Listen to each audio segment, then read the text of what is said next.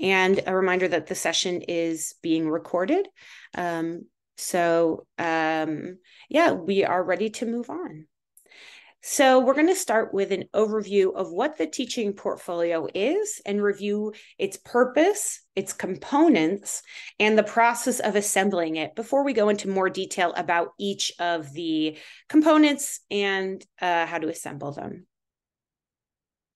So let's start with this, and I'll ask you all to share your thoughts in the chat. It might seem like an obvious question, but there's actually a lot of answers. Why create a portfolio?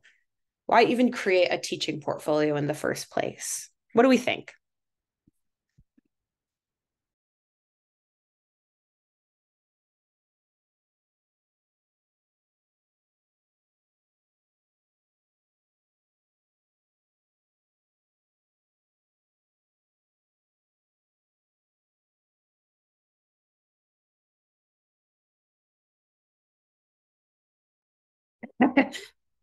Bill brings a rather realist approach. You could track our progress or lack of. Very fair. I mean, I would say, it's always important to see your own progress or see where you want to make more progress. To reflect about our own teaching effectiveness, absolutely. Accountability, I love that, Sonia. Document, absolutely. These are all excellent answers. So on our slide, we lay out here a bunch of different reasons. Of course, the first one that might come to mind is tenure, promotion, job application, what we're talking about today. But there's a lot of other purposes that a portfolio can serve.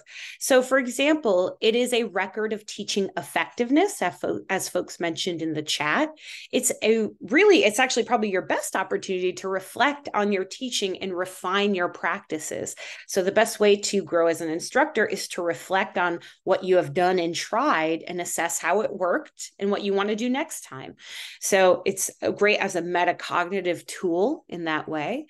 Of course, to track your development as a teacher, as a teaching professional over time, to see your own growth across different forms of evidence, and to share a public representation of yourself as a teacher with your students and colleagues. So portfolios can serve all of those different purposes, and we ask you to keep that in mind as we talk about the components today. One more note here is that there are different possible formats for submitting your portfolio. What you could do is a continuous PDF document. You might also combine PDFs and links to larger media files. The main thing that we ask you to do, or that the folks who are receiving the portfolios ask, is for consistency with naming those documents. Priya, is there anything that you would like to add here about format? No, I mean, just one little addition, I would say on the naming of documents, if you're on the tenure track, then there's very specific guidance in the CFA DOF instructions memo for what every piece of the teaching portfolio should be called. So I definitely want to point you to that document, which you can find on the Dean of Faculty's website. You can also find it, I think, on the Faculty Senate website as well. Thank you, Priya. That's really helpful. All right. So sort of something we want to emphasize here is that the portfolio is not just a product that we deliver to others. The process of creating it has its own merit and value in that it helps us reflect on our teaching and helps us grow as instructors. So we see the portfolio as useful in process and product. Let's talk about some of the components of the AU file and teaching. And we, of course, have the comprehensive narrative. So that is going to include teaching, service, and currency in the field, which we're going to talk a little bit more about in a second. We also are going to include, of course, an updated CV, to the date that you are submitting it. And then we have the teaching portfolio, which is a more expansive part. And that's going to include these components. And just a reminder that we're going to share the slideshow with everyone who attended in our follow-up. So if you're worried about recording all of this, please don't. We will share all of these materials with you. So of course, we start with a teaching statement, which you may have also heard as teaching philosophy, teaching value statement, teaching whatever, right? The idea here is that you are going to talk about teaching in your comprehensive narrative, but you're also going to talk about teaching in your teaching statement. And so a recommendation there is to pull your teaching statement from your discussion of teaching in the comprehensive narrative. Additionally, you will include supporting materials. So you need to include all three of these types of assessment for promotion. For term reappointment, you would include just one, or continuing appointment, you would include just one. And that's self-assessment, peer assessment, and student assessment. And we're going to talk more about what each of those is and different options for them, but just an overview there that the portfolio should include, depending on what you are aiming for, at least one to three of those types of assessment. And then SET numerical scores. And just to remind you all, those are generated by OIRA. You do not produce or process those scores. So you don't need to do anything to have those numerical scores. That is something that office will offer for you to include. One thing to keep in mind in this box on the side is that one size does not fit all. Expectations may vary by department, school, and field. So we highly recommend that you stay in touch with your own unit and ask them what they are asking for as part of the portfolio, any sort of written guides they have about that, to get insight from your peers who have gone through the process or are currently going through it. Please go ahead, Priya. Thanks, Jed. Just wanted to make sure that people are aware that the full teaching portfolio is required for anybody on the tenure track. So I think there may have been some misunderstanding about that, but the abridged teaching portfolio, which is where you only need one of those, either the self-assessment, the peer assessment, and the student assessment, again, only applies to term faculty going up for reappointment and continuing appointment without promotion. So I just wanted to clarify that. And we can answer in a minute, but I'm just going to ask you, Priya, to check out Garrett's question in the chat. Sure. Let's see. And I think that actually transitions into our next slide about, oh, no, I was wrong. It takes one more slide. My apologies, Priya. We'll come back to it. I'm going to talk about the process of creating a portfolio. So we have two different graphics here expressing the process. So our first one is rather linear. You might think, okay, I'll start by developing my teaching philosophy, my teaching statement. And then after that, gather different evidence and artifacts to support the beliefs that you express in the statement. And then organize and arrange those contents into a portfolio. What we actually want to recommend is more of an iterative process. So, where to begin, that's really up to you.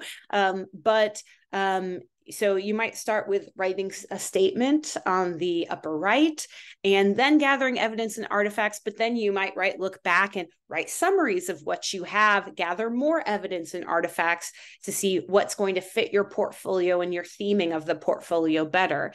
And then, it's an iterative process where you keep updating it, you keep editing it. So it's one of those sort of living documents, right? Or living artifacts where you keep working on it, you keep updating it, you keep improving it. And it's going to take a while, to craft the portfolio that you would like to turn in. So we want to emphasize that this is an ongoing process, and that, the first time around, we might not get everything the way we want it to look. It might take a couple of drafts. All right. Anything else that we'd like to add here? Or we will talk about artifacts. Yes. All right. So I'm going to turn it over to you, Priya, to talk about currency in the field. Sure. Great. And I do want to address some of the questions that came up in the chat, because sometimes it's faster to speak them than to write them.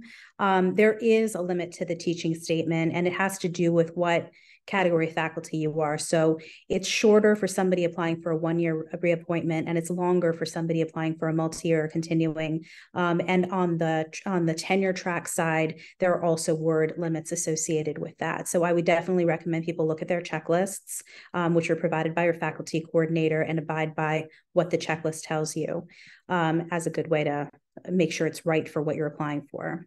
Sorry, there's one other thing in the chat, which I can also come back to.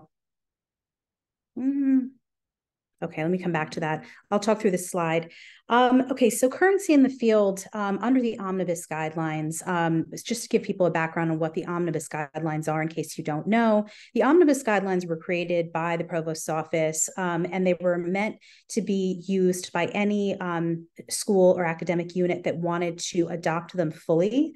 They're meant to reflect not just what's necessary for term reappointment and continuing appointment, but they're also integrated with an emphasis on DEI elements, and really, this idea of having public impact be a larger part of what we assess beyond, traditional research outputs. Those things can be important for faculty that do research, but we're also looking at kind of widening what the qualifications are for reappointment to make them more inclusive.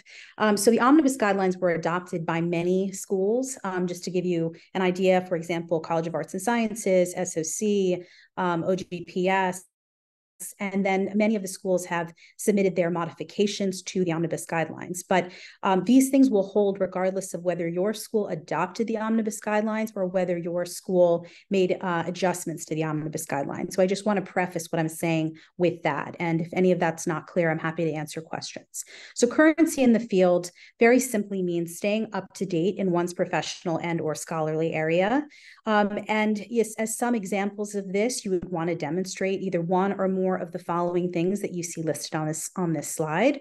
So conducting research, publishing, or contributing to the scholarly profile of the university. Now, again, this doesn't have to be part of your profile if you're not a research focused faculty member. Professional practice can be something else you talk about, consulting work, for example, or membership in professional associations, participation in the scholarship of teaching and learning. So CTRL events that you attend can be evidence of that, as well as maybe some external continuing education around how to be a better teacher. Your pedagogical innovations. So as you've made changes to your syllabi, you may want to refer to why you made those changes and how they reflect your evolving philosophy on your pedagogy.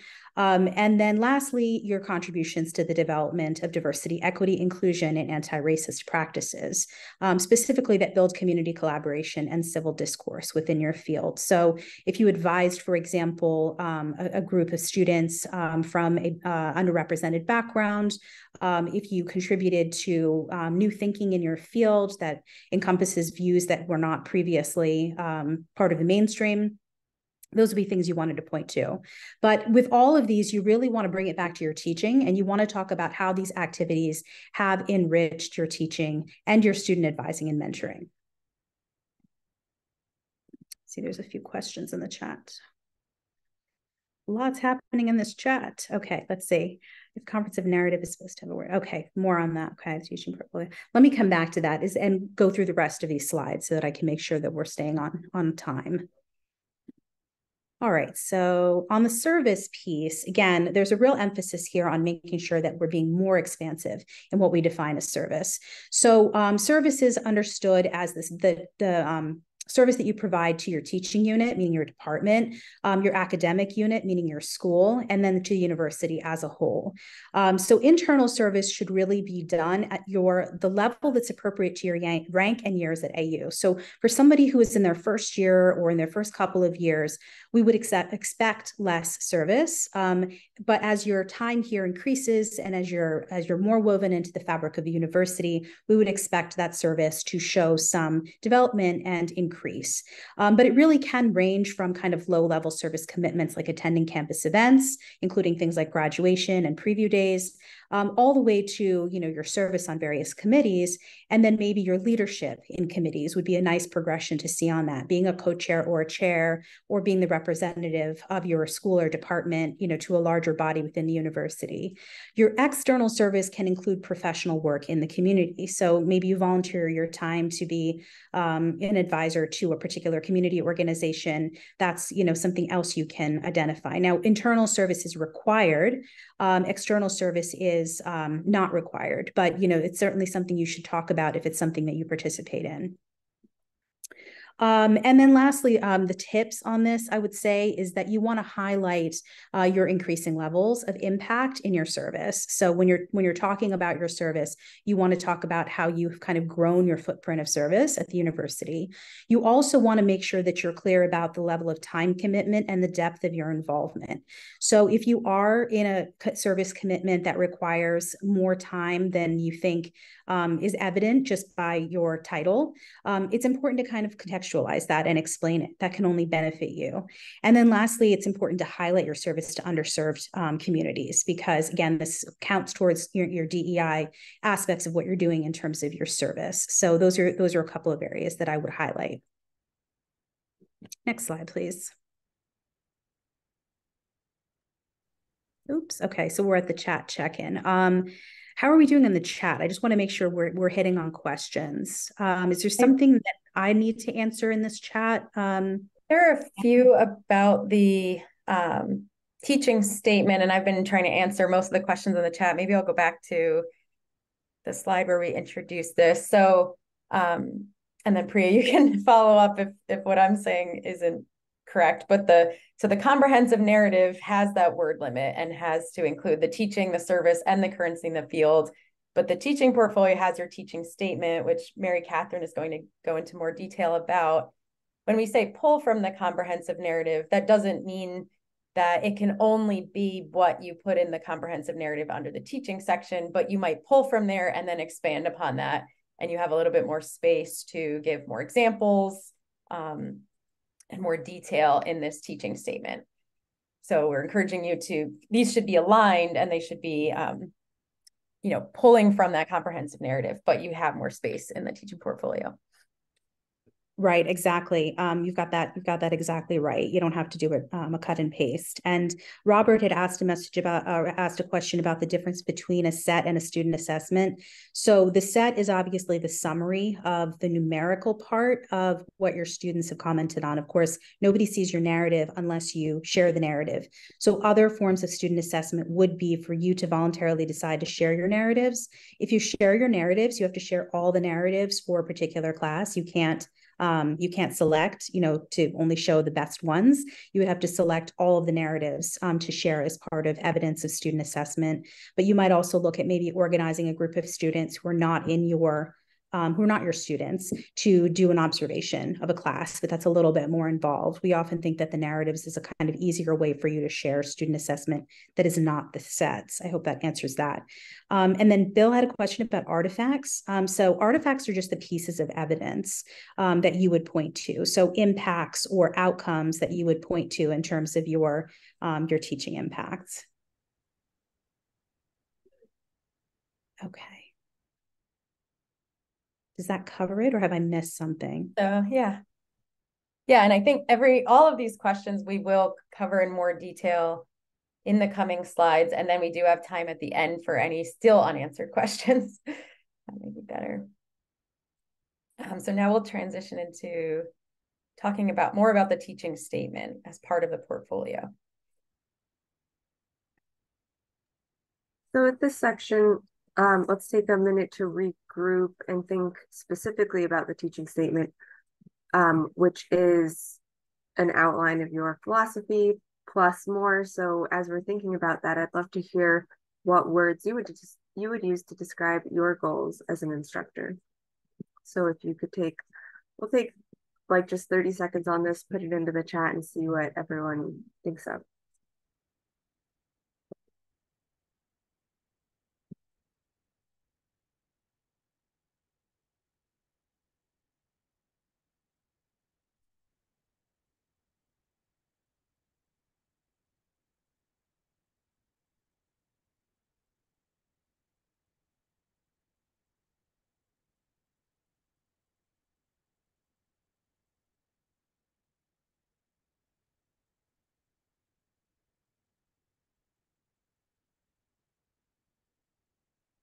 roles as instructors, impact of direction from Robert on of students' professional careers, being encouraging, ensuring students meet learning objectives to the highest of their potential. I love that. Inclusive, trust, empathy, creativity and critical thinking. All of these sound like great goals. And all of these are things that we can talk about in when we talk about our teaching in a teaching statement. So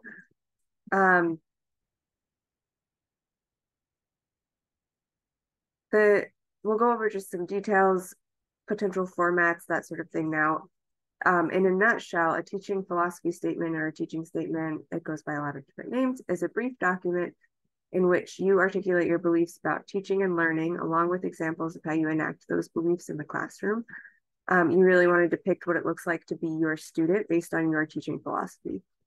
It's the foundation of your teaching portfolio, and the themes you articulate in the teaching statement should be visible throughout the documents as these themes inform the strategies you adopt in your classes. So because of its personal nature of the teaching statement, they're written as narratives in first person voice typically. So the reader is interested in why you care about teaching, what you hope your students will gain from classes, what taking a class with you might be like, and it overall provides a clear and unique portrait of you as a teacher. So you want to avoid generic or empty philosophical statements about teaching. It's typically 1 to 2 pages, single spaced, but it depends on context, as we were mentioning. So look at your checklist if you have specific requirements on American. Generally, you can think about if you're going up for tenure and people are definitely reading it, you want to really use that full space. If you're maybe applying for an adjuncting job or applying for a job outside of American, I don't know if there are any graduate students or adjuncts in the group, but then you might want to keep it on the shorter side because people will be reading those quickly. Next slide, please. I see another question in the chat. Maybe Priya can confirm with, in terms of the length of the teaching statement, what are we looking for? Yeah, I think they generally are going to be relatively short. They are an extraction of something that you're saying in your comprehensive narrative, in the sense that the comprehensive narrative gives you a chance to say everything within the word limit. And the teaching statement is really more of kind of your philosophy piece. On the word limit, yeah, I have to go back and look if I could get back to you all on that. I do think that there is some word limit on it based on the type of position that you're going up for. So I can't answer that right at this moment, but I promise that I will come back to you when we do the follow-up materials and answer that question. Thanks, Maria. So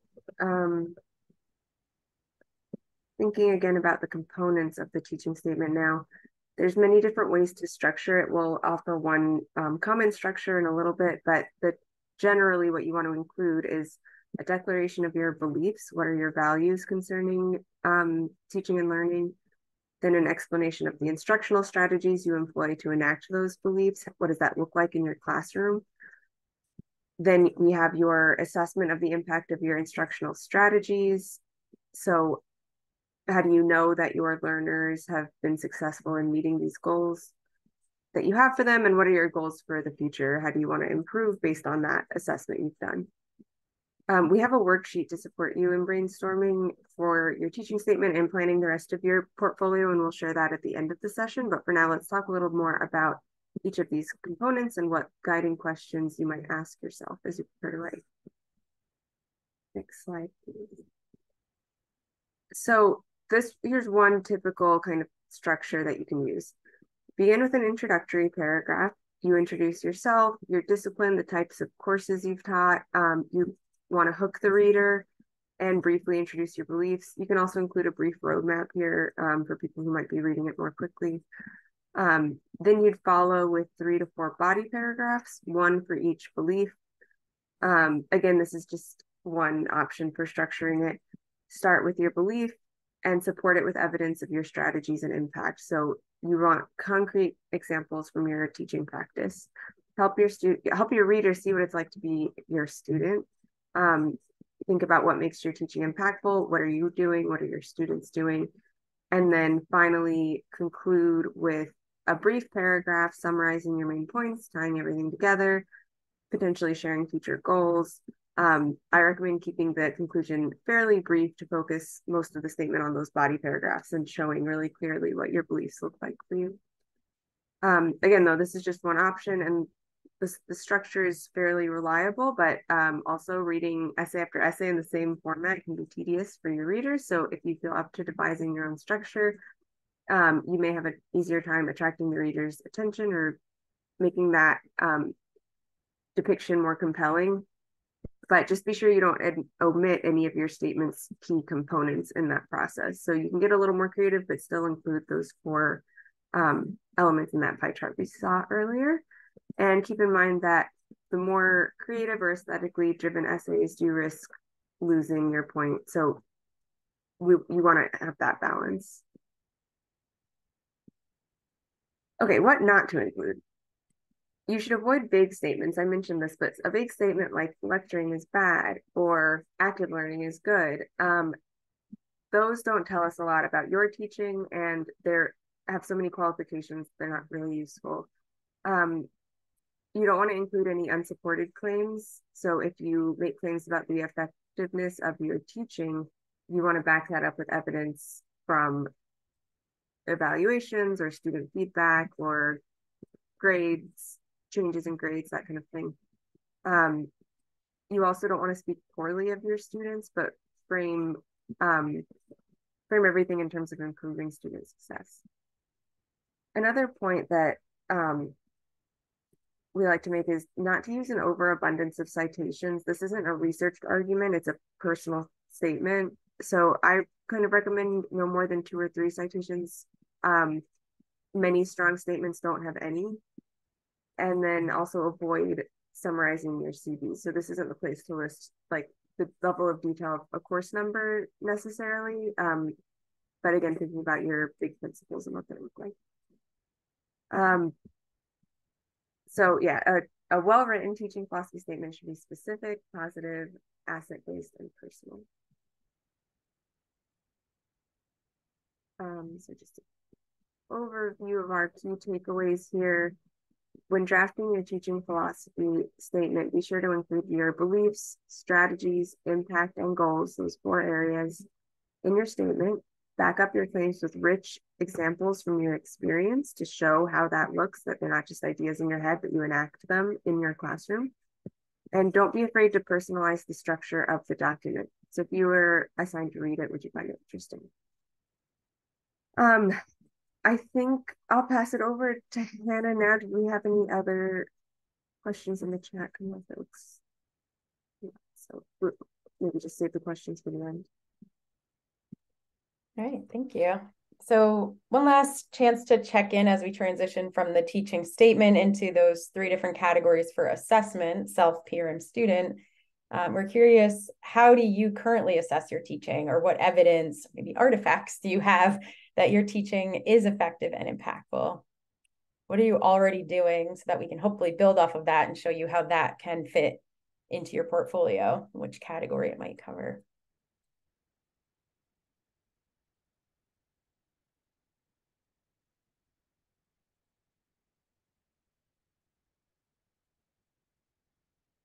Of course, the SETs, student evaluations of teaching, regularly reviewing them, comparing notes. What's that? So working together to think about things you might change. Got Zoom polls with survey questions. So a nice ongoing informal feedback, mid-semester check-ins, unsolicited comments, emails from course alum. Yeah, all of these things are different ways to assess different aspects of your teaching. And we'll talk about which ones might fit into the portfolio as part of these artifacts, or how to exhibit these in your portfolio. Right? And some of these things that are a little bit more informal, maybe if they aren't actual artifacts, they still are things that you could write about in your teaching statement, like frequent check-ins with students or extended contact with students. Those are things you could write, as Mary Catherine said, as evidence of the impact of your strategies when you're writing your teaching statement. Okay, so as mentioned at the start, in terms of what AU considers as assessment for your teaching, and the 3 different categories that you will be putting evidence into are self-assessment, peer assessment, and student assessment. So we'll go through all of these and some options for each. So options for that self-assessment category. So a first option would be a summary of your professional development activities. And I have a slide on that next. So that would be kind of writing up your own narrative on all the ways you've engaged in professional development related to teaching or mentorship or mentorship. An annotated syllabus or course materials. So we have a resource on this. I'll drop a link in the chat. Essentially, annotating your syllabus or course materials would look like you taking the document that is your syllabus or say an assignment description and then writing comments on that. So these learning outcomes were designed for X, Y, and Z reasons, or this is my participation policy because X, Y, and Z, or I included an equity statement in my syllabus because, or just basically talking the reader through the reasoning behind all of your decisions in your syllabus or in another course material. But the link I put in the chat gives a lot more information on that. You could write a narrative of changes made to a course, especially if you went through a really significant course redesign or a course or even a curriculum development process, and then a written self-evaluation of teaching. So that would be, say you maybe have a recording of yourself teaching or an observation or way to kind of observe yourself teaching and then evaluate how you did based on different things. So in terms of professional development, if you're writing up a self-assessment of your professional development, you might include workshops and webinars like CTRL events, any consultations you've done, conferences you've attended, conferences you've presented at, if you've done mentorship, so formal supervision or informal collaborations, writing references and letters of recommendation. These are all things to mention, and any awards you've gotten for teaching, whether they were fellowships or other awards, departmental, campus-wide, so on and so forth. So this will look different for everyone. It's a kind of a catch-all category. It can change completely based on your experiences. Some of you may even have presentations and publications related to teaching, so can make this work for you. When it comes to peer assessment, there are a few options. So you might do or include a peer observation, and that could be for a live course or a recorded course. So if you're teaching online or if you have recordings of when you've taught during the pandemic even, you could have a peer observe that or observe you live and provide feedback and write that up. So we also have a very detailed guide on our website about how to go about peer assessment. And same thing with peer review of course materials. That's similar to the self-assessment annotated syllabus, but this time you're handing your syllabus or you're handing an assignment or some other course materials or a lesson plan that you did to a peer and asking them to write comments. So they might be writing things that they appreciate and or would suggest changing for the future. And then lastly, the options for student assessment. And I know a lot of questions came up about these in the chat earlier. So I think the most common option for the student assessment category was the student comments from SETs. I see a broken link. That might be because we updated this, so it might have changed what the link is. So Mary Catherine or Shed can put the newest peer assessment guidance link in there. Yeah, so the options for student assessment, the most common one would be the student comments from the SETs. So the qualitative responsive or the narrative responses from your SETs, because as mentioned before, the numerical SETs will all go into your, will be submitted by OIRA, but you can choose for student assessment to also include the narrative portions of your SETs. And I believe what we have here, and again, this is something to double check, or departments may have different preferences. but you're expected to submit all of the narrative responses for one class per year. So pick one class each year that you've been teaching. Another option is self-administered student feedback surveys, and I have a slide on that next. So that would be if you are giving your own anonymous survey at the mid-semester point, for example, and collecting all of that data and then summarizing that, including that. Student emails or letters are definitely a great option for student assessment, but may or may not count as your one artifact. So that is something to check with your department, but we do encourage you to include those as additional evidence or artifacts. And then a student feedback discussion led by a colleague. So for example, CTRL does the mid-semester course analyses, which is we come in and do a formal focus group session with your students and then write up a report and debrief that with you. So that would be a great option to include here. And as Priya is saying in the chat, I think for any of these categories, checking with your individual schools and departments on whether they have preferences on what you submit. So we're giving you a lot of options here, but not necessarily pointing you to any specific ones, but that might be something you decide on based on what's expected of you or what your preferences are.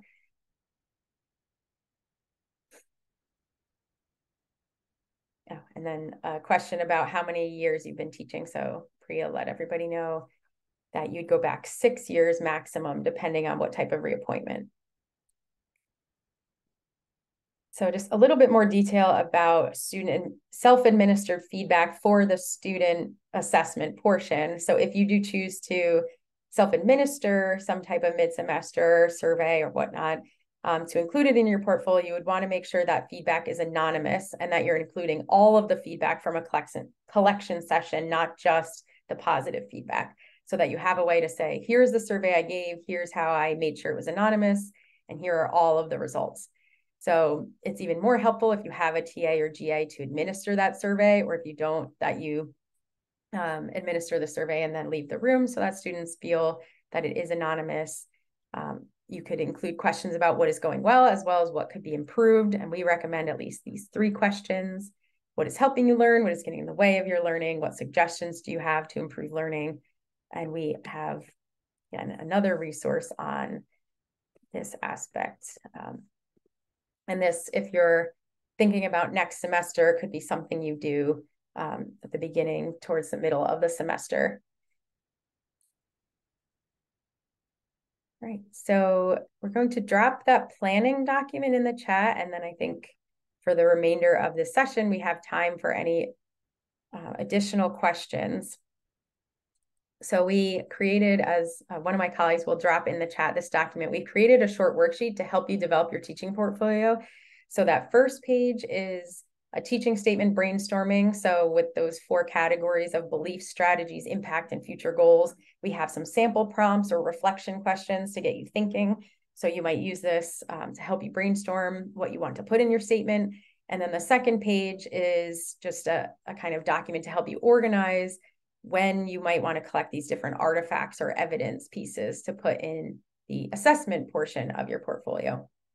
And then there are also tons of links and resources on this document. So example teaching statements, example portfolios, and other places we've pulled some of this information from, and we recommend you go for more examples, because every discipline is different, every field is a little bit different. So it's really helpful to look for very specific examples in your field, whether they're from this campus or other campuses.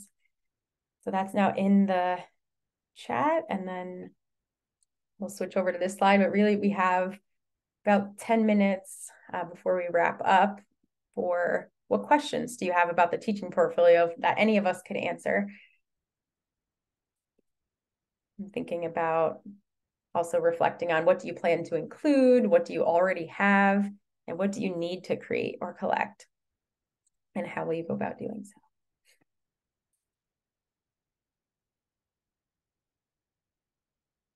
So feel free to raise your hand or type anything into the chat that's still on your mind.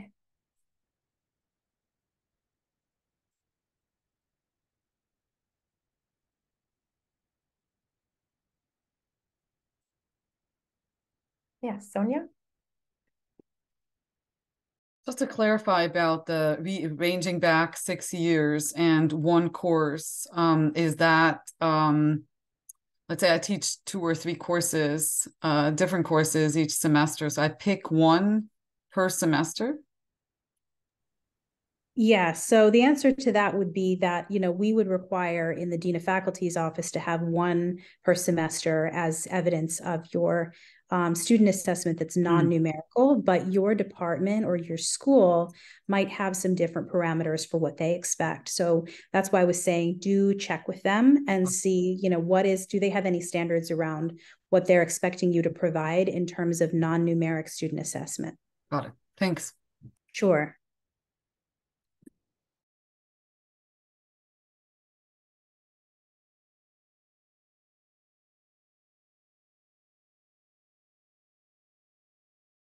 There's questions in the chat. Priya, this one might be good for you. Does undergraduate research mentoring fall into teaching or service? Good question. I mean, I think it's up to you where you want to put it. I could see the argument for both, but I would select one. And my advice generally would be wherever you feel like you want more content, wherever you feel like you might be a little lopsided in terms of your portfolio, like say you have a lot of service, then maybe you put it into teaching, right? Or your teaching is outstanding, and then you maybe want to put it under service. So I would kind of put it where it makes sense for you strategically. And I saw Garrett's question. Okay, where did it go? I seem to have lost it. Garrett, can you reiterate the question? Sure, if it's okay for me to say out loud. It's just that some colleagues have not necessarily been organized with a teaching observation, and they still want to do it. But my sense is that based on the manual permits one to add some evidence after they submit the initial fileable action. So is that seem correct in your view that they could still submit the file by their internal deadlines and then have the teaching observation added soon afterwards? Well, ideally, we'd want everything to be complete before it goes to your various levels of approval within your department, right? So before it goes to your chair, before it goes to your dean, it should be complete. But what is true is that anything that's added to your file can only be added by you and you alone, right? So nobody else in the process, like your department chair, your dean, can add something to your file. You have to be the one to do that. I'm not sure if that really answers your question, but in some cases there is flexibility around when things are received. So we set the deadlines to ensure that there is enough time for all stages of review. But if there's ever any question about some component that is difficult to obtain, I would definitely just check in and ask. It's kind of like what we tell our students about extensions. We prefer not to give them, but if there is some kind of extenuating circumstance or some reason to consider it, it doesn't hurt to ask. Does that answer your question?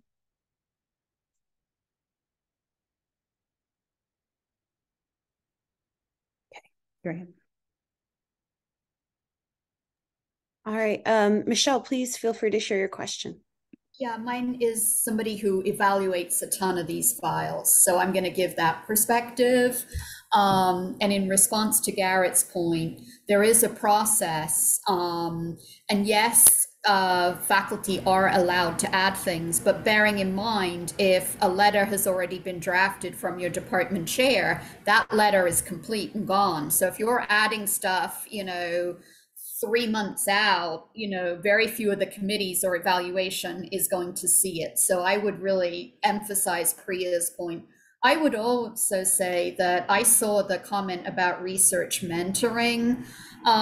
Anything like that from a faculty point of view, we would consider that's absolutely, if you're research mentoring, really indicative of teaching beyond the classroom. And I think that's an important element. It's not really service because we are expected to mentor, write letters, and, but something like research mentoring is, or serving on a Fulbright review board or something like that, doing an interview, that's something above and beyond your time in the classroom. And that takes extra effort. And to me, that fits much, much more the teaching part of the portfolio to demonstrate teaching beyond the classroom, as I call it, if that's any help for anybody. Thank you so much for that perspective, Michelle. I think those are some great points.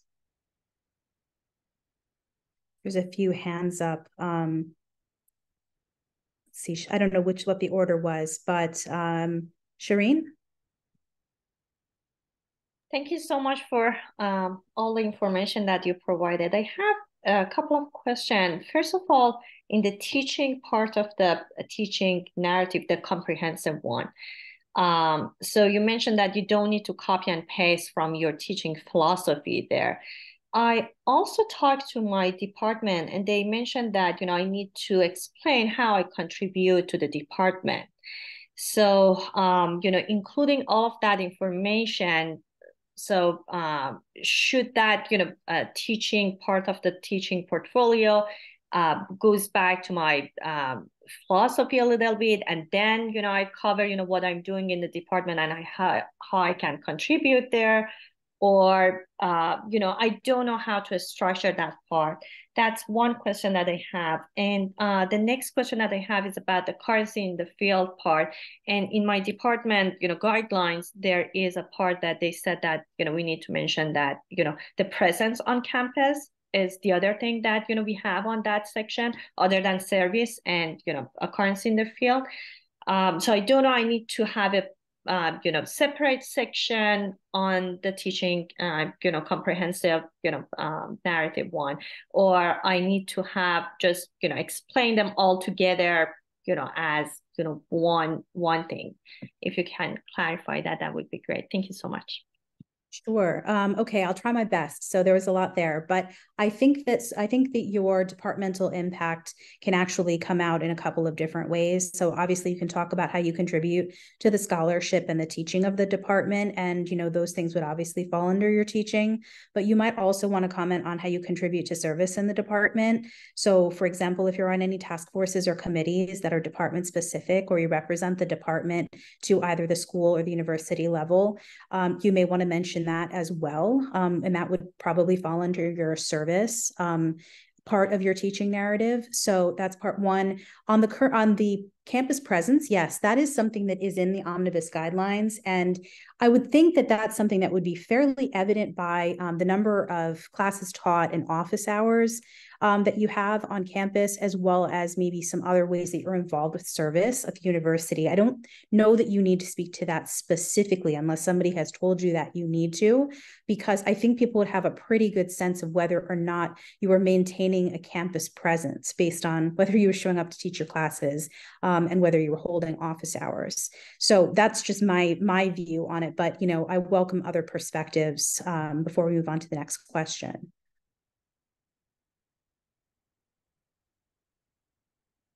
I don't know if anybody has anything to add there. Does that help, Shireen? It does. Thank you so much. Okay, great. Maya? Hi, thank you. I have one small technical question that I know that you answered twice, but I'm still not 100% clear. And then I have a slightly broader question. The technical question is just about that with the narrative portions of the SETs, the student comments. I know you said one class per year. Do you mean a total of one course per year? And can it be the same course every year?